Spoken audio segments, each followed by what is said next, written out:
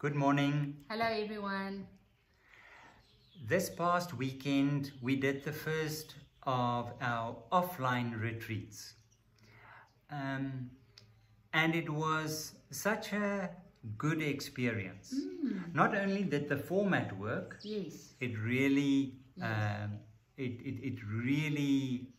worked very well, but the subject matter was also very, very rich. And the conversation around that. Feedback, it was really great. Yeah. And we realized we only skimmed the surface. You can stay a lifetime with the material of Mary Oliver, with Mary Oliver's poems, the images coming out. But we also realized and knew how helpful Mary is as a conversation partner on the spiritual journey, and also as a conversation partner in conversation with the Bible. But I think, just to make it more general, all art. Yes, I wanted to come to that. Maybe just touch on that before we... No, but I mean... I think just in reading the Bible, to throw the net wider, and to also read poetry, to look at artworks, to look at movies, to read fiction. Because it informs life, and the Bible is about people's lives. So and I think in this case we were working over the weekend with specifically the subject of prayer that Mary touches on quite a lot in her poems, and where she's very honest about it, where she says, I don't really know what it is. And I think often we sit with constructs that we know we have to do something about it. We know that it's important, but we don't really understand it. And then this is so helpful. It opens things up, and I always have the feeling of a very stuffed room, and then you open the window and there's fresh air coming in, and Mary is such a whiff of fresh air coming in through that to help us when we get bogged down in our own concepts and definitions. Because if we work with very, very rigid definitions, and it is sad to say, but when we are busy with the Bible, we often get stuck in our own and community at large's rigid definitions. We have these concepts, and especially around prayer. Take that, I mean, we can touch actually on any subject, but let's take prayer, where Mary helps us in that sense. Growing up, we went to church, and I read my Bible, and I grew up with a sense that to pray is to kneel at your bed and fold your hands and be quiet and say your prayer to God. In other words, there is a period where you are busy praying. And it was actually something that was informed by reading the Bible. Yes. And specifically Paul. Yes, yes. And I mean, one has to be devoted. I remember how I felt guilty if for some reason I was so tired at night and I didn't get to my prayer. How disappointed God must be. I didn't get to my prayer. Bad Christian. Bad Christian. So it adds to feelings of guilt and unworthiness and all of that. And failure. Yes. And then Paul comes and he doesn't help. Within my construct. Within my construct. Because in 1 Thessalonians 5 verse 17, he comes and he says, pray all the time. And I say, Paul, I'm struggling with that. With one prayer in the evening. If I really want to good, I pray in the morning as well. But now you say I have to pray all the time. Yeah. So with my definition, my concept of what prayer is, my parents won't see the whites of my eye in the day because I'll be busy praying constantly. You're such a good little boy. Yes, yes. I mean, that is what the Bible is saying. Yeah. That is what Paul is saying.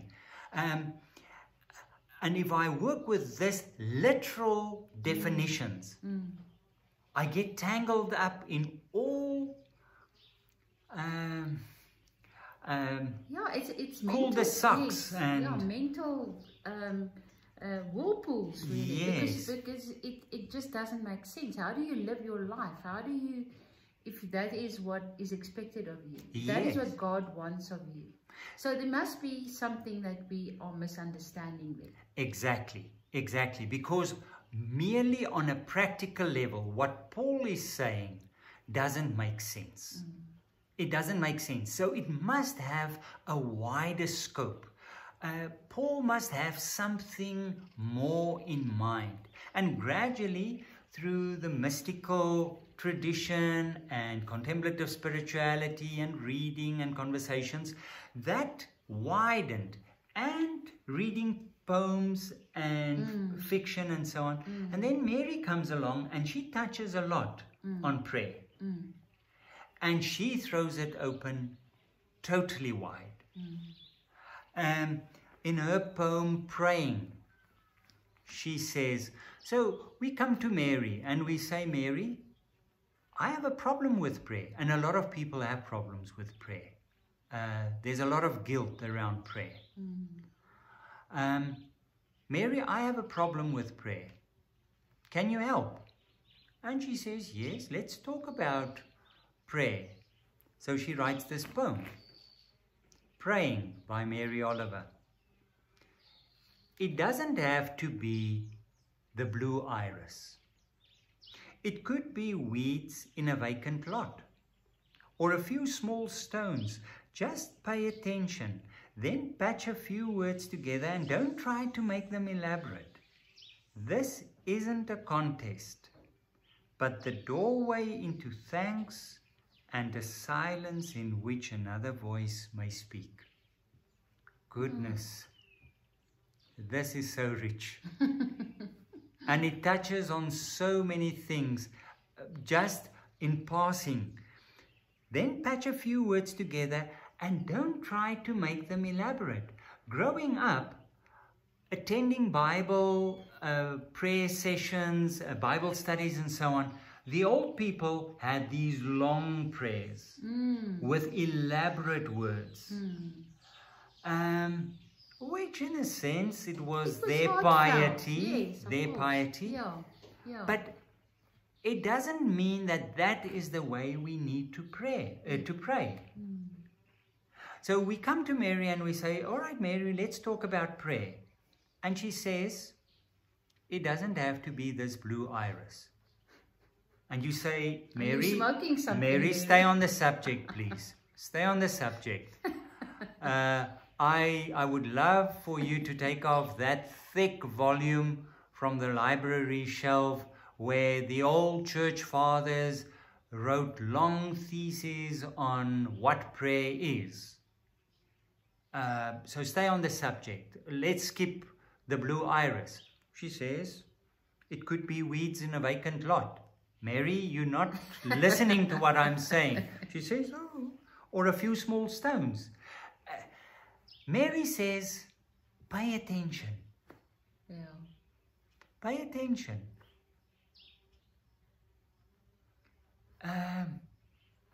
And Mary's message, and that we touched on over the weekend as well, isn't foreign to the biblical message. Mary doesn't come from wayward and out of the ballpark or what. She plays into the message, to the gospel message. She repeats what Jesus was saying to the people sitting around him. Look at the lilies of the field. Yeah, pay attention. And he says, when you pray, don't pray like these deep religious people who stand on the corners and have these long prayers and to be seen. You don't have to be that. Yeah. Patch a few words together is what Jesus is saying. Yeah. So don't make it elaborate. Don't make it elaborate. And then, of course, this is not a contest. That's a whole subject on its own. But a doorway into thanks. Yes. So, and I'm thinking of that very short poem by Mary, which she says, instructions for life. Instruction for living a life. Pay attention, be astonished, tell about it. Exactly. And it's exactly that as well. It's be astonished, be grateful, tell God about it, or tell others about it. Just talk about it. Talk about this, where your attention led you to. Yeah.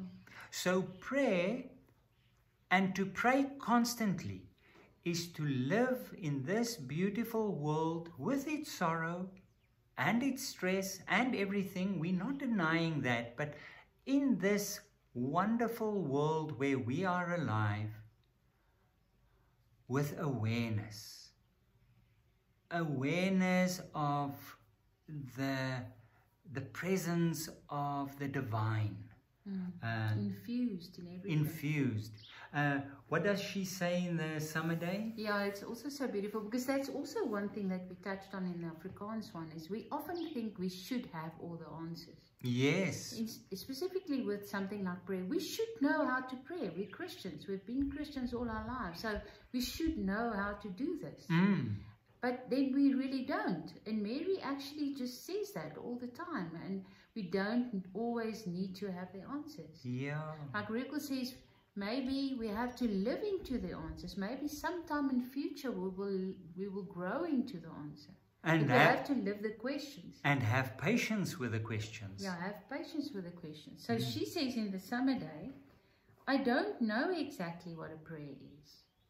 I do know how to pay attention, how to fall down into the grass, how to kneel down in the grass, how to be idle and blessed, how to stroll through the fields, which is what I've been doing all day. Tell me, what else should I have done? So, and that to me is so meaningful in terms of a prayer is that which you know how to do, to appreciate your life, to appreciate what's around you, the way you pay attention.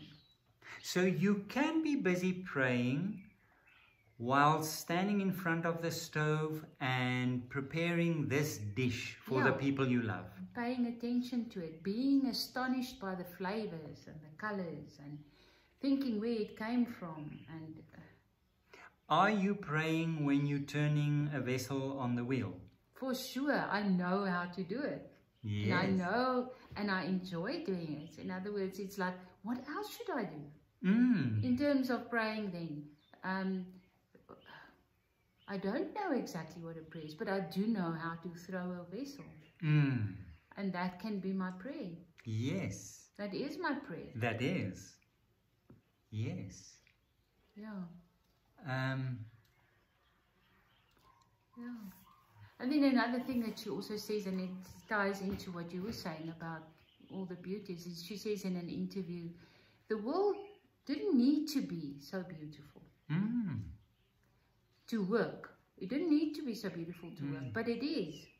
This morning, what does it mean? This morning when we were washing dishes and you were drying and that little bug came. Yeah, the little ladybird. Yeah. Sat on the drying cloth. And it is so beautiful. Beautiful. It was almost bronze red. Yes. Yeah, it's just the most beautiful thing. Why is the world so beautiful? What is the meaning of it? And what should we make of all this beauty? And then, of course, the last part of that poem, and a silence where another voice can speak. So if we live this life, we enter into a silence and an awe and an appreciation. a silence into which another voice may speak. Through our concepts and everything, this voice of God, of the divine, comes through, and we hear it.